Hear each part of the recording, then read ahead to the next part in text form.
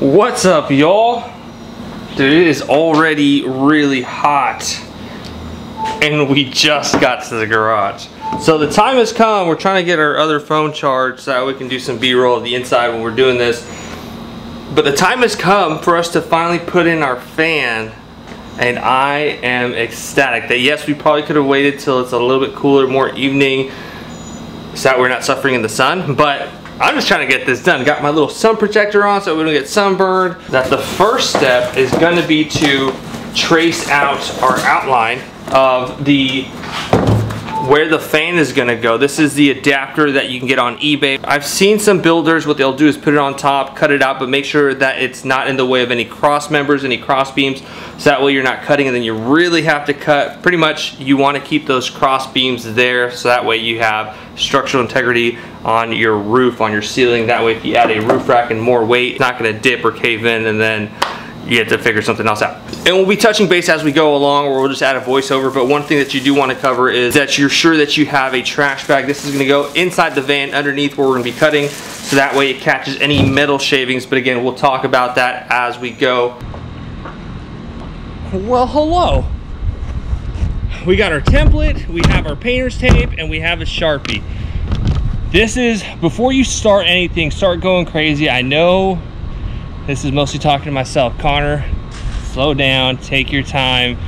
That this is where you want to take the opportunity to place your template where you think it's gonna go. And we have our side door open, so what I'm doing is I'm just double checking. One of the reference points that I'm using is that these little valleys, that at the end of it is where my crossbeam is that I looked at, because this one has a hard edge. This one kind of just continues and opens up into a bit of a delta, so it's hard to see if that is where it is. But this one, when I looked inside the van, that it has a hard edge, comes around, and then I can touch it. I can physically see that's the wall of this seam. And so what we're gonna do is put our template there, put our template, and then just push it back just a smidge, just to give us a little bit room for error. Now this is where the template is, that it gives it a little bit more of a flat surface for this, because this takes into consideration and sits within that valley, and then when we cut into it, boom, and then we'll be able to cut into it. Now this square itself is a 14 by 14 size, and you can just use this as your template. So we're going to put our Sharpie, we're going to tape this down, get our Sharpie, and trace around the interior of this, where shortly after we're going to be utilizing this drill bit, and we're going to be cutting and we're going to be drilling holes in each corner. That's going to allow for a jigsaw blade to cut straight across instead of us having to do some sort of angle grinder. You could use the angle grinder should you want to, but we don't have one, or using a Dremel and cutting along. But once you have the outline, you can go and remove your template, and that way you don't mess that up, and you have your outline, put the tape around it, start cutting. Another reference point that you can utilize, it's going to be along your van, depending on what van you have, but most of them should be the same, that you have these little grommets that cover up some existing bolt holes for a roof rack, that most often those are going to be along a seam, cross beam, or a strut. That's how you know where one is. So we put our adapter dead center between one of these grommet holes and where our, we're going to call it the main channel, one of the cross beams here. That's interesting. Oh, we need the butyl tape too. That's what else we need.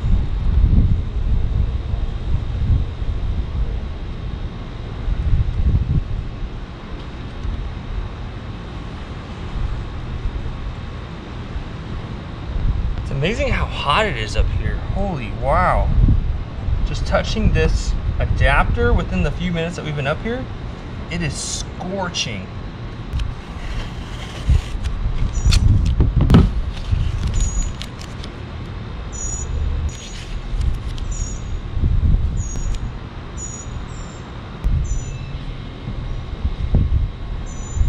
This is definitely super sketchy. You're literally drilling into the roof. Oh, brother. All right. There's no time like the present, I guess.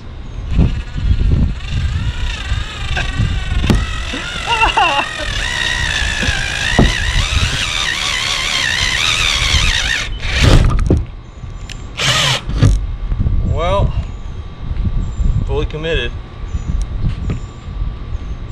God, that's trippy, dude.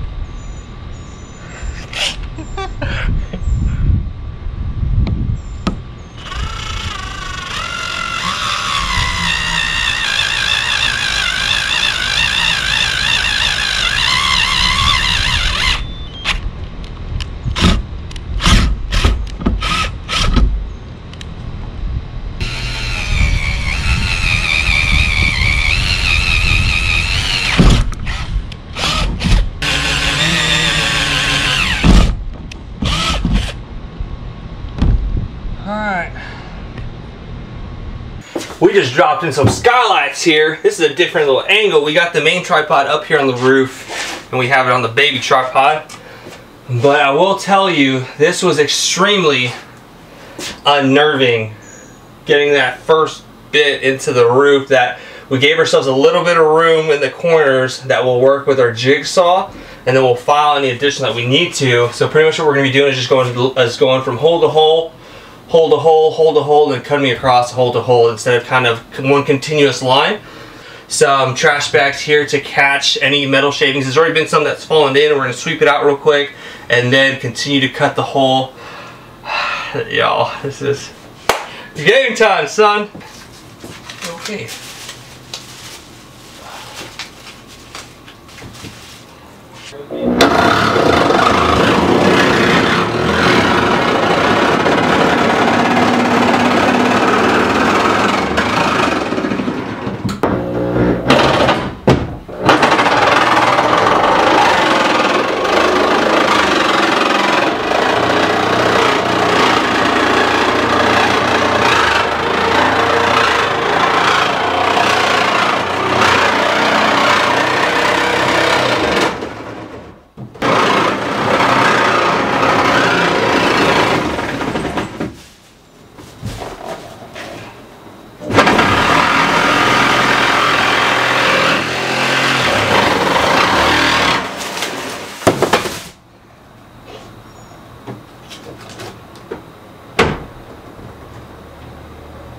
I mean, that bag kind of works. Oh, that's funny. So just a quick update. We have cut out the hole.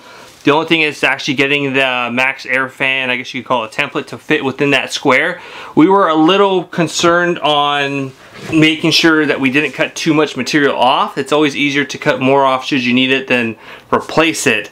It fits for the most part pretty good. There's this little area that needs to be more, that needs to have some material shaved off, so that way it's in there, because right now it's super snug that I'm afraid that we could probably make it fit, but then it just feels like it might be a little bit distorted, so we're just going to continue shaving it off and then continue the process.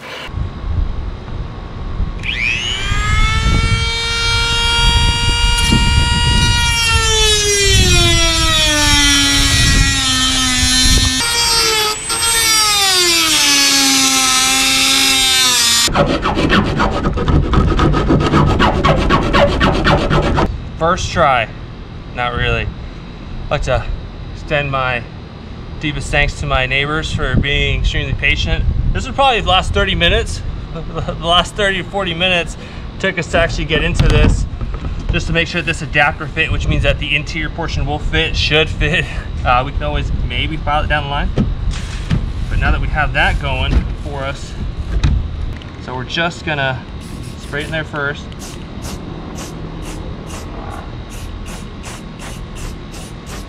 Just to make sure we don't have any rust spots.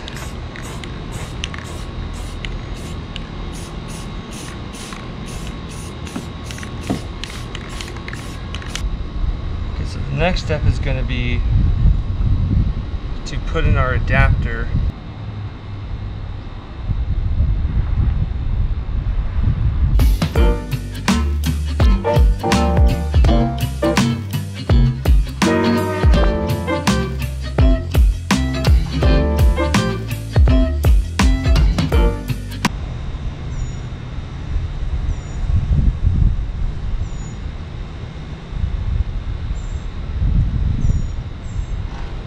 Little bit of pressure, we're not really clamping it.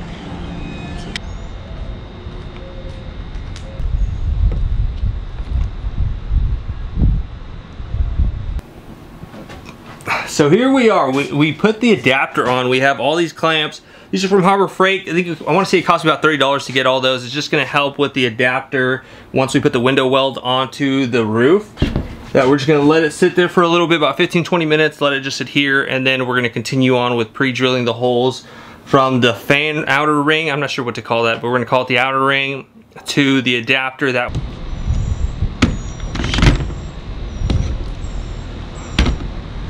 apply butyl tape, have it sit on top of the adapter, and then we're going to pre-drill with 1/8 1/8" drill bit into the adapter and into the roof, and that way it'll make the screws go in a whole lot easier. And then we'll continue doing, and then we'll be close to wrapping this up. Putting your butyl tape inside the freezer to make it easier to come off, and it doesn't adhere to the backing. But we had it in the fridge for the last couple of days, and it looks like it might have helped to do the trick. Which we've discovered that's what this is called, is a flange. I'm not sure if I like that. Jesus.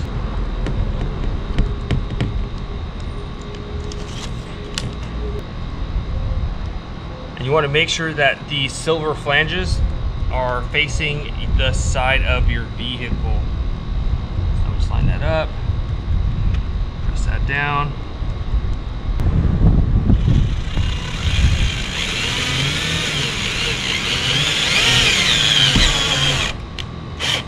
We're in the home stretch of the fan install now. So what we're gonna do is just screw them in.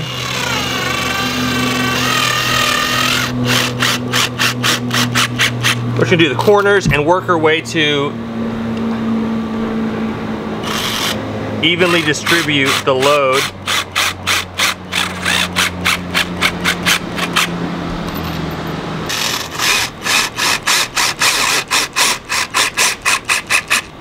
It's definitely weird seeing inside your van.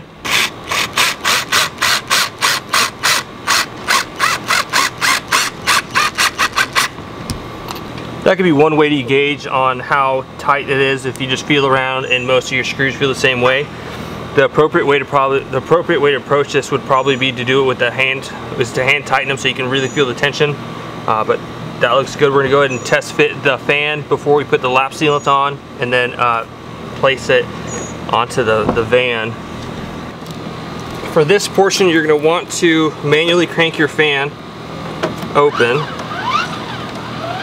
so that way you can expose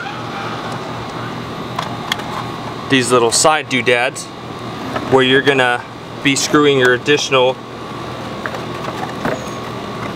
We're just gonna go ahead and pull these out so that way they can fall into the van.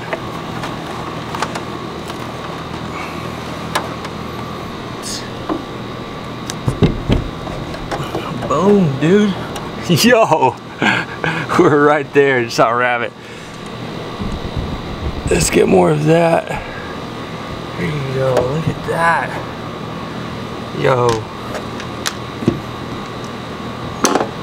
Alright, so we've applied the self-leveling lap sealant, and it definitely flows a lot different than it did on a lot of these YouTube videos, because everyone's flowed real quick and it was real oozy right out the gate. But ours, not quite so much.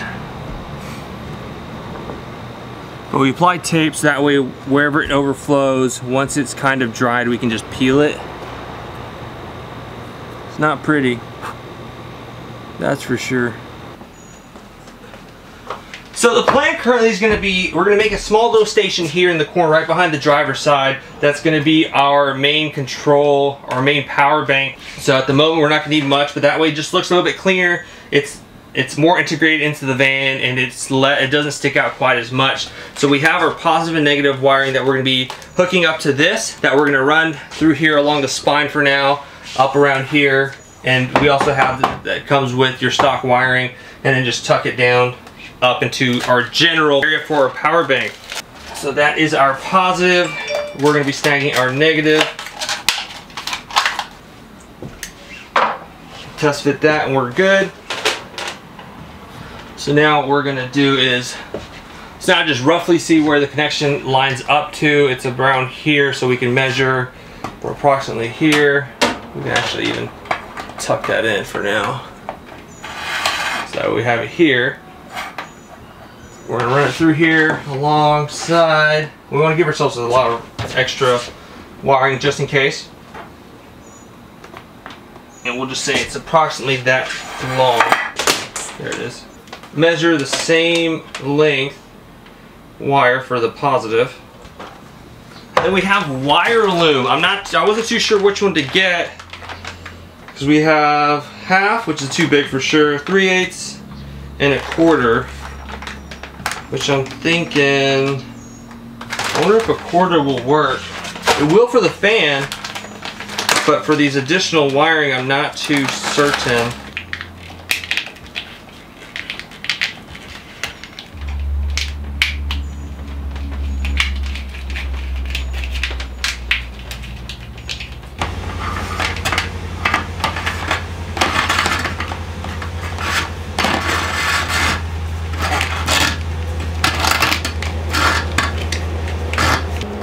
Little quick hello, just gonna leave it here. And that way it's not really just hanging.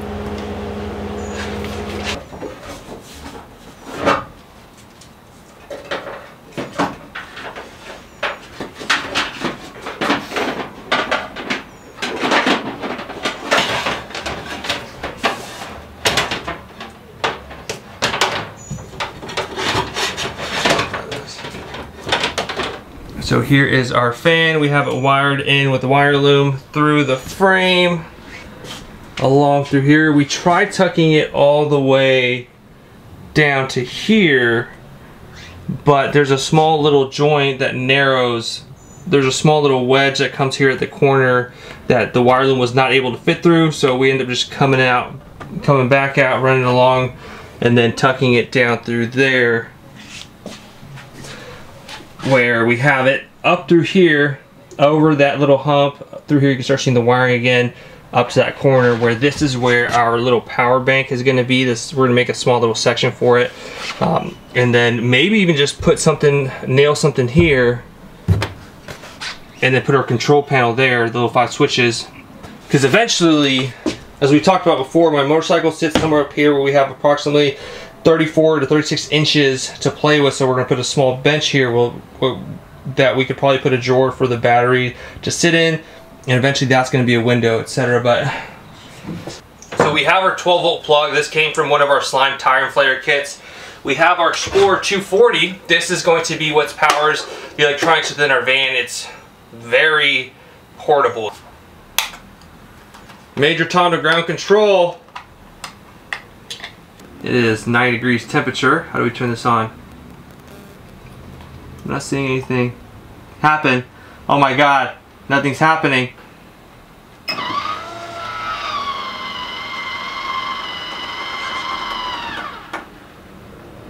Oh snap, we got air, son!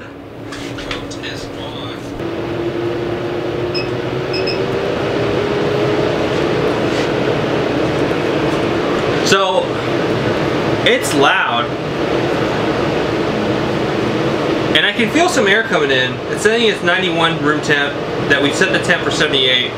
And with that winds up this week's video of the Motovan build. After about 1.5 years, we finally have a fan. It was a long day, but a rewarding day. I'm excited.